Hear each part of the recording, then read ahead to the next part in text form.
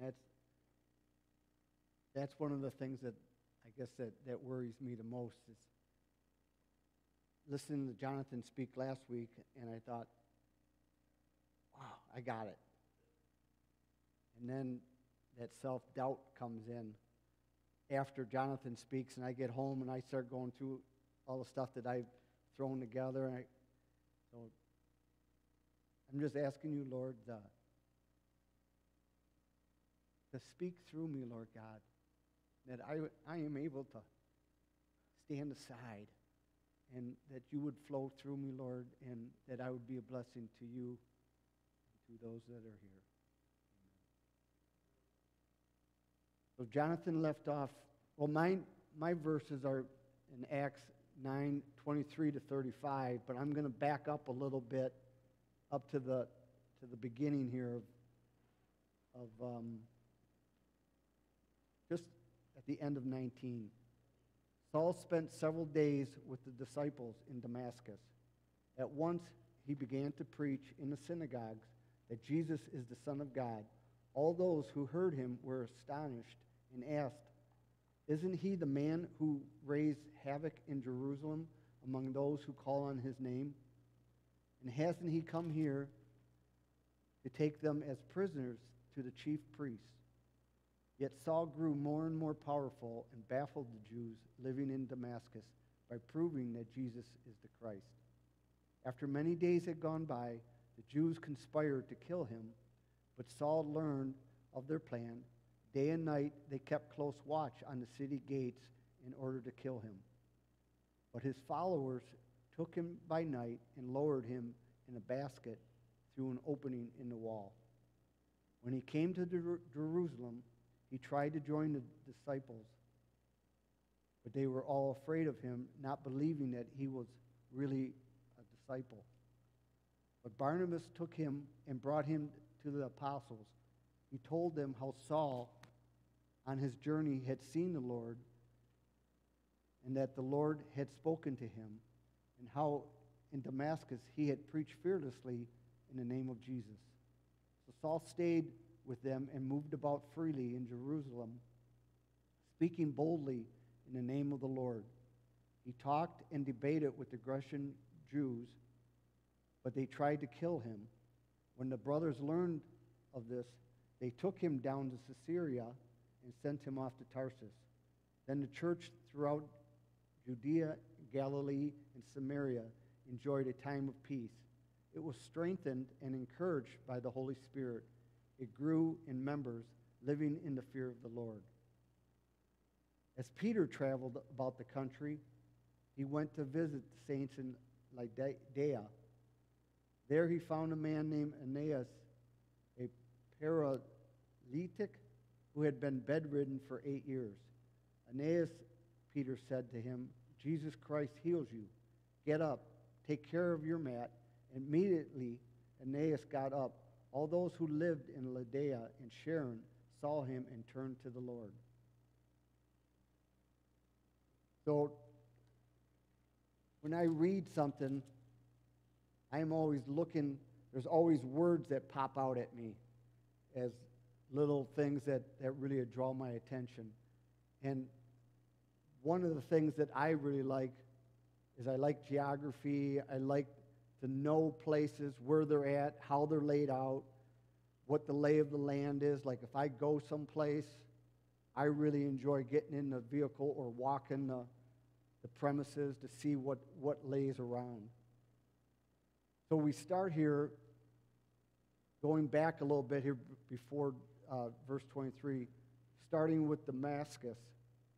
The city is at least 120 to 150 miles away from Jerusalem. And that's a 5 to 6 day walk. And I got thinking about the expense of just the trip of food and lodging. Saul was taken care of on his way there, but once he stirred everything up and got the chop, he's on his own. So it's just the hidden expense of doing a ministry, or in his case, the hidden costs We know that he didn't starve to death, but there must have been a heavy leaning on the Lord and trust. The title of my message is Crossroads. And Damascus, if you look at, I had a map in here someplace and I can't find it. Some of these cities, the major roads, because like where Jerusalem is, Damascus is, there's a mountain range, and all the traffic coming up from Egypt comes down to the right side of the mountain, and then it gets up farther and you have to cross through to get up to Damascus, which is on the eastern side. But there's the major roads like where we find later on here Joppa and Adea. There's the road coming up from Egypt and the road going back to Jerusalem. And here in Damascus, it's heading up into the northern kingdom. So Saul's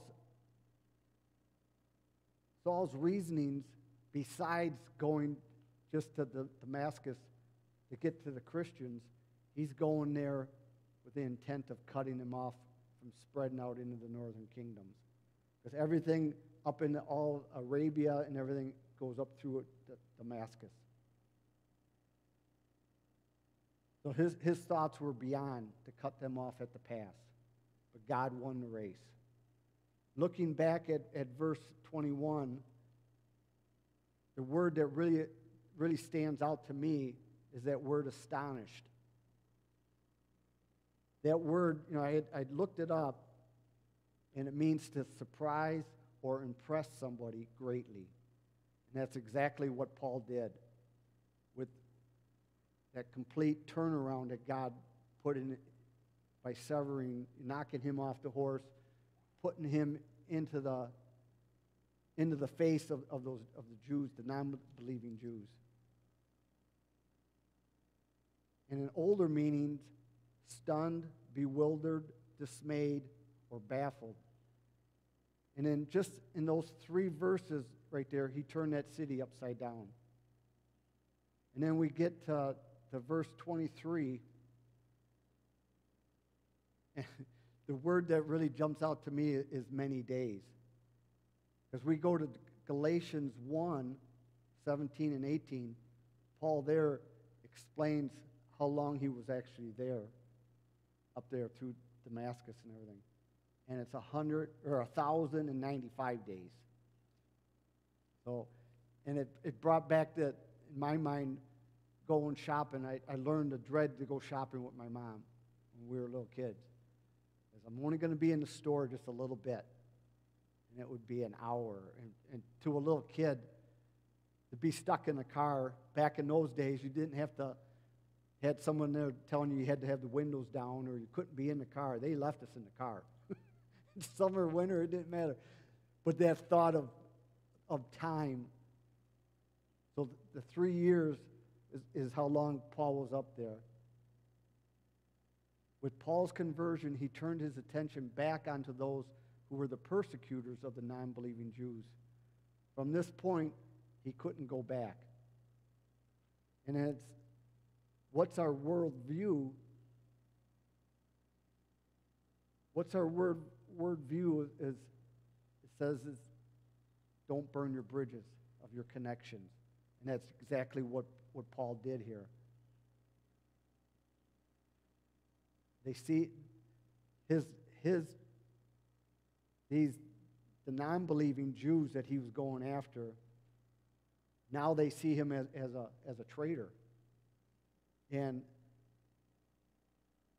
one of the commentators that I was reading, he's old school because it says a turncoat. Anybody know what a turncoat is? It's Benedict Arnold. That's a quote from back in the Revolutionary War. So that's going back. But that's what they seen Paul now. And this is where Isaiah 11:6 makes so much sense to me. 11:6, the wolf will live with the lamb. Verse 24, Saul had gotten the Jews so enraged that they invoked the governor to set guards to catch him at the city gates. 2 Corinthians 11:32, King Artaeus, I think is his name. He's actually King Harold's father-in-law from Jerusalem. So that connection there. And then verse 25, but God had made a way for Saul to escape, to get out of that persecution right there by lowering him out the window. And what I found really intriguing to me is there's two other examples of the same thing in the Bible. One of them is Joshua 2:15, where Rahab lets the spies out the window to get them away from the king and everything that's there that's trying to capture them. And then the other one is in 1 Samuel 19:12, and that's Micaiah. That's David, soon to be king, but David's wife, she lets him down. So God uses two women here, which is pretty spectacular in itself. And then I want to read from Samuel 19 through 24.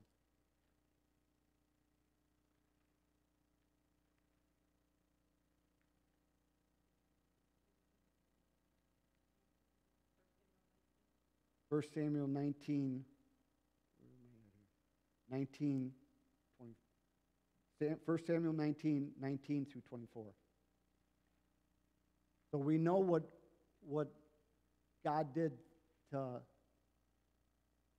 King Saul. No, I mean, we know what God did to Saul, not King Saul, but to Saul by knocking him off the horse because he was coming to persecute the Christians. Now we go to Samuel 1 Samuel 19:19. Word came to Saul, this is King Saul, David is in Naioth in Ramah.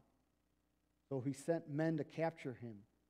But when they saw a group of prophets prophesying with Samuel, standing there as their leader, the Spirit of God came upon Saul's men, and they also prophesied.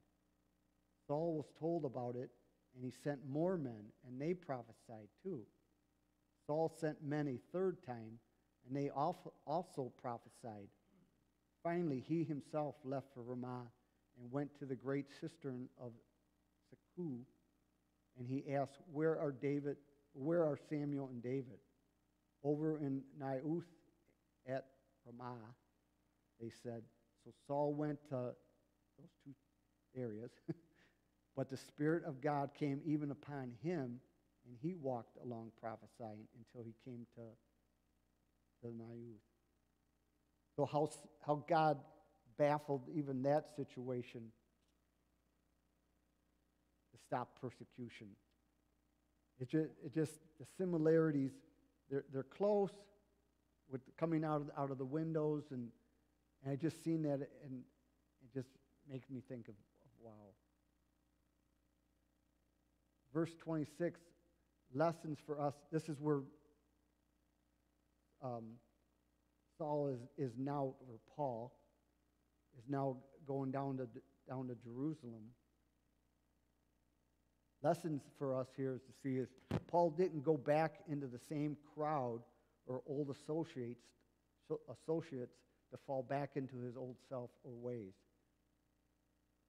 It's one of those things that people will, you're going back around the same mountain if you're getting back in with the same crowd of people. And that, to me, that really jumped out at me, that he's not going back to see his old classmates. And right there, but he tried, it says, to join the disciples, meaning he wasn't welcomed with open arms. But the Christians in Jerusalem were also just as astonished as those in Damascus. What's it say there? Baffled.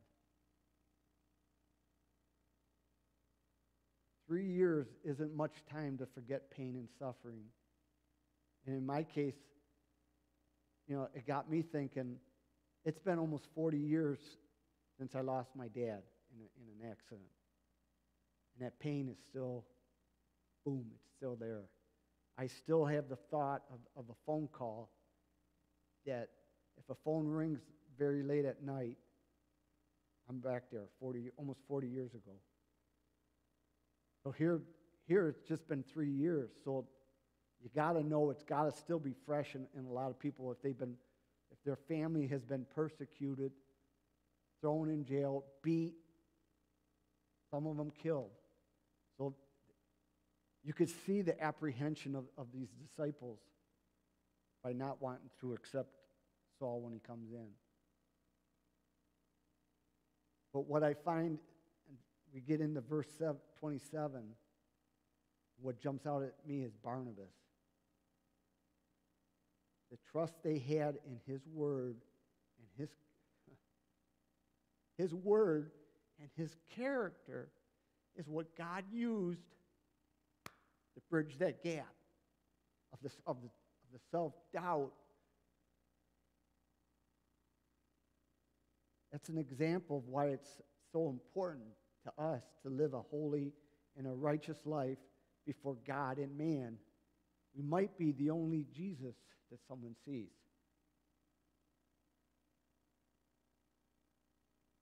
You know, somewhere in Proverbs, character is worth more than silver and gold. And that's where Barnabas, yes, his earlier in Acts, it's mentioned the encourager. But I just see him as such a bridge there between bringing them to Paul to the apostles. And in verse 28, the more he preached, the more doubt was removed from his new friends. And the more he preached, the angrier his old friends got. I want to go to 1 Corinthians 1:18. 18 and 19, actually. And this is Paul here saying this. For the message of the cross is foolishness to those who are perishing. But to us who are being saved, it is the power of God. For it is written, I will destroy the wisdom of the wise, the intelligence of the intelligent I will frustrate. And that's, to me, that's pretty much Paul saying that right here to these non-believing Jews. Peter is the only, it says the apostles that Barnabas takes Saul to see, but it's actually only Peter. James is there, but Peter is the only apostle that he sees. Because in Galatians 1:19, Paul says that he only went and seen Peter. But the more the disciples seen of Paul moving and talking with Peter, their trust was more secure. But the more Paul talked, he also stirred up quite a hornet's nest. And that he's only there for 2 weeks. And he's got him to the point of the same thing that they wanted to do to him up in Damascus. They want to kill him. And then in verse 30, they with the Lord's intention there is to get Paul out of there. So they send him up down to Caesarea, is where Philip lives. And when they send him, unbeknownst to anybody, even to himself, but he's gone for 14 years before he ever comes back to Jerusalem. And I got here this is just me speaking, but it's a little side note. At this time, was Paul going after the non-believing Jews with the same fever and pitch and tone as he was going after the Christians in his old self? So is this a way of God getting Paul out of there temporarily, because he still has the intention for Paul later on, but they're sending him up to Tarsus, back to his home city, his home territory. In verse 31, We have here living in the fear of the Lord. Everything that's going on here at the end of Acts, of that verse. Living in the fear of the Lord. Proverbs 1:7, the fear of the Lord is the beginning of knowledge. Let's jump back to Proverbs 2.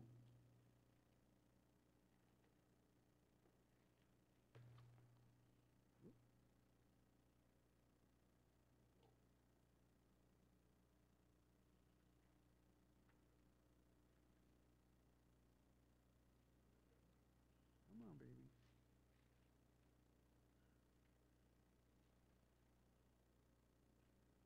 Proverbs 2, 1 through 13, I want to read. My son, if you accept my words and store up my commands within you, turning your ear to wisdom and applying your heart to understanding, and if you call out for insight and cry aloud for understanding, and if you look for it as for silver and search for it as for hidden treasure, then you will understand the fear of the Lord and find the knowledge of God. For the Lord gives wisdom, and from his mouth come knowledge and understanding. He holds victory in store for the upright. He is a shield to those whose walk is blameless. For he guards the course of the just and protects the way of his faithful ones. Then you will understand what is right and just and fair, every good path. For wisdom will enter your heart, and knowledge will be pleasant to your soul. Discretion will protect you, and understanding will guard you. Wisdom will save you from the ways of wicked men, from men whose words are perverse, who leave the straight paths to walk in dark ways. So you could see there's things with living in the fear of the Lord. All of God's children should possess a holy fear that trembles at God's word and causes them to turn away from all evil, with acknowledgement of his power and holiness, and a dreadness of sinning against him and facing consequences. It is not a destructive fear, but a controlling and redeeming fear that leads to God's nearness and blessing and moral purity and salvation. Let's jump to Psalms 31.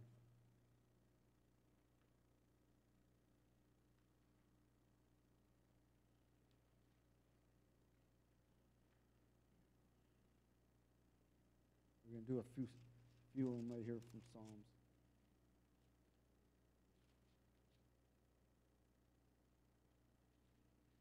Psalms 31, 19.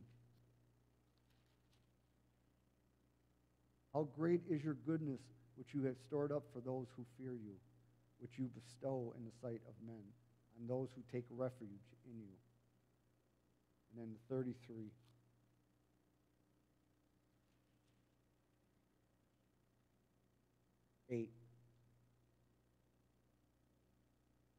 Let all the earth fear the Lord. Let all the people of the world revere him. Psalm 85, 9.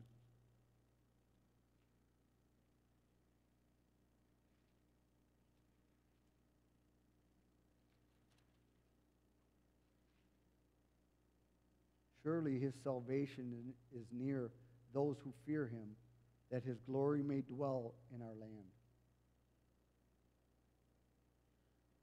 You know, and I wrote down for all those blessings right there for those who fear him. If you jump back to 49, it's like, wow. You have blessings, and then you can go to 49:20. A man who has riches without understanding is like the beasts that perish. So you could gain the world and then be forgotten forever.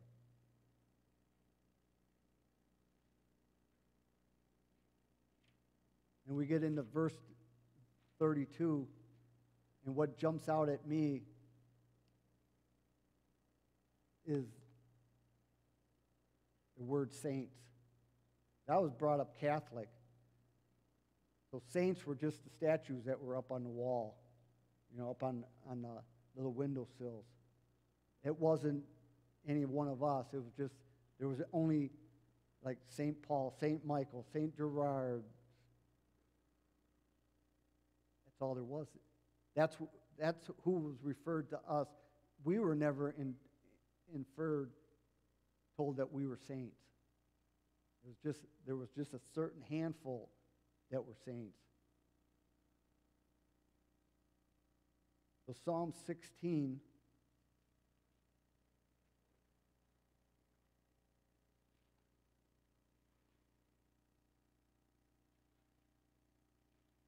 16:3.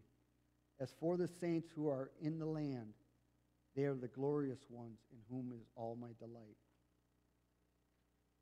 31:23.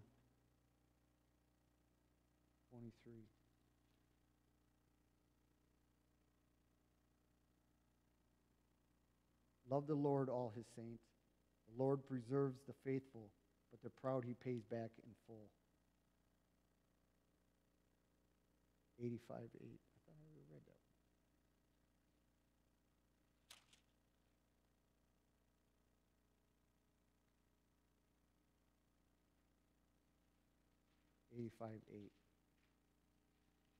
I will listen to what God the Lord will say.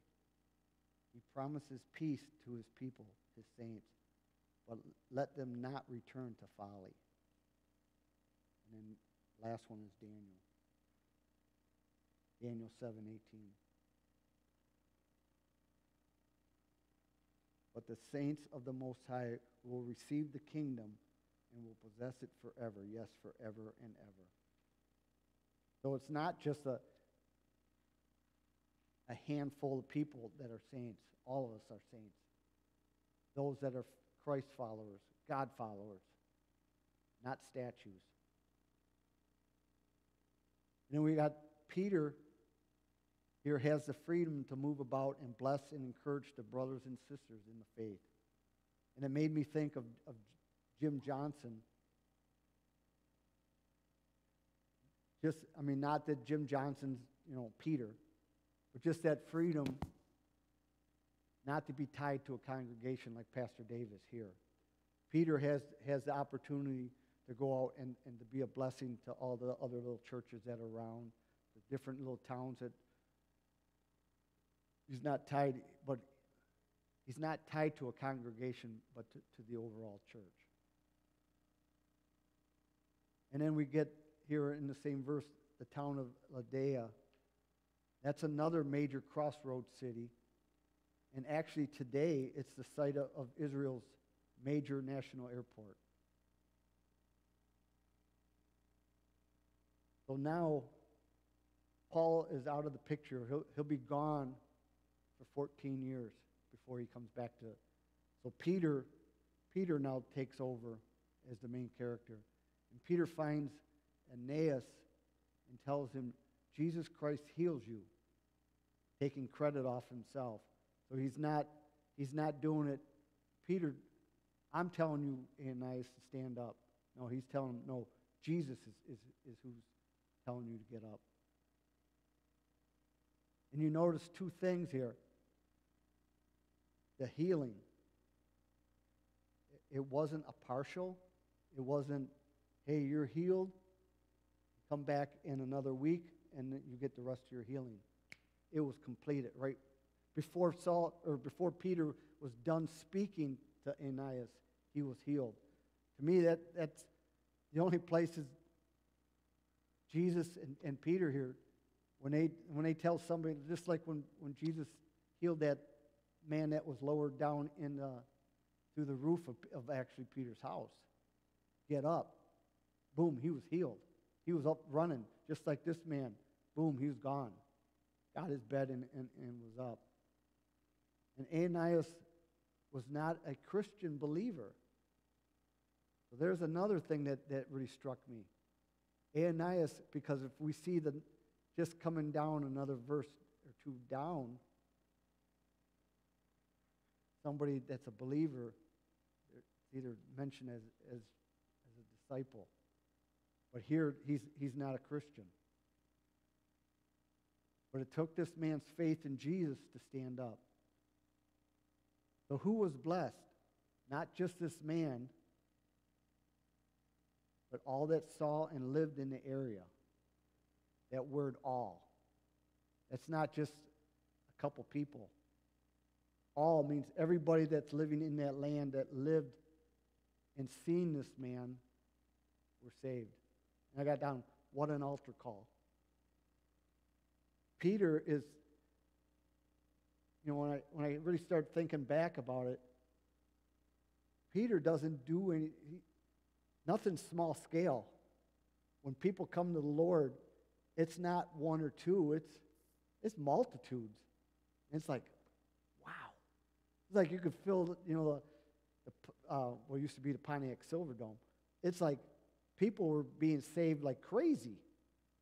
It's not just such a small, minute numbers. In finishing, I want to finish with I want to finish with 2 Corinthians 4:6. God said, let light shine out of darkness. He made his light shine in our hearts to give us the light of the knowledge of the glory of God in the face of Christ. That's what I have. So Peter just really thinking back that, and then even with Saul, the astonishment, and then with Paul, or with Peter, on how many people were saved here. He doesn't do anything in small-scale numbers. We don't even know how many, but if there's 2 towns there, Sharon and Ladea, and Ladea is not a small town. It could possibly be as big as Damascus is, because it's another one on a main thoroughfare coming up out of Egypt, coming up along that the edge of the Mediterranean Sea, and then going to Jerusalem. So it's obviously not a small area. But Luke doesn't say how many here, but back in earlier part of Acts, he says how many people were saved, but here he doesn't. I thought to me, that was interesting. That's what I've got for my study tonight.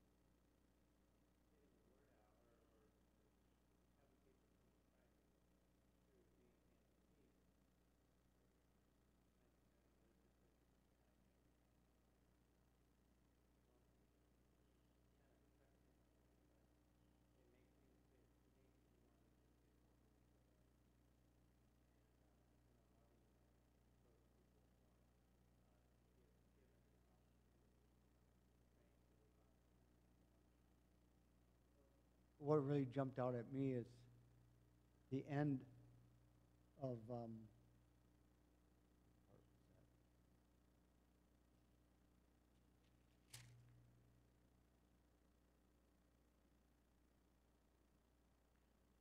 the end of 31, living in the fear of the Lord. That's something, because if we're living in the fear of the Lord, I wouldn't be sinning. So that's something I got to take every night when I say my prayers. I got to ask for forgiveness.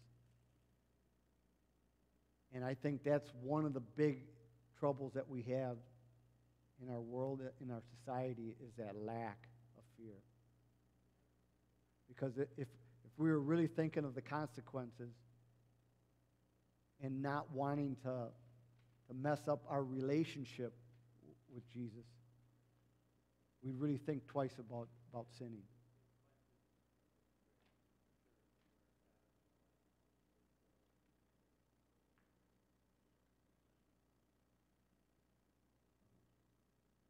But when we get into next week with Bob, see the difference between Ananias and Tab. Yeah, for some reason I just don't like that word. Why mess up such a beautiful? I think Tabitha is such a beautiful name.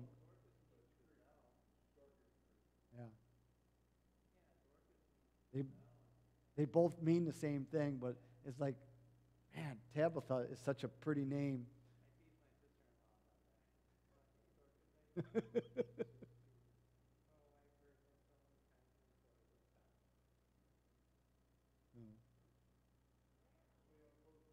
Amy, do you have a question? I have a question. You had mentioned that all Christians are called saints. Yep. So how are we all called saints when we all sin? By God's grace. You know, God's grace puts a covering over us. But yeah, you don't lose it.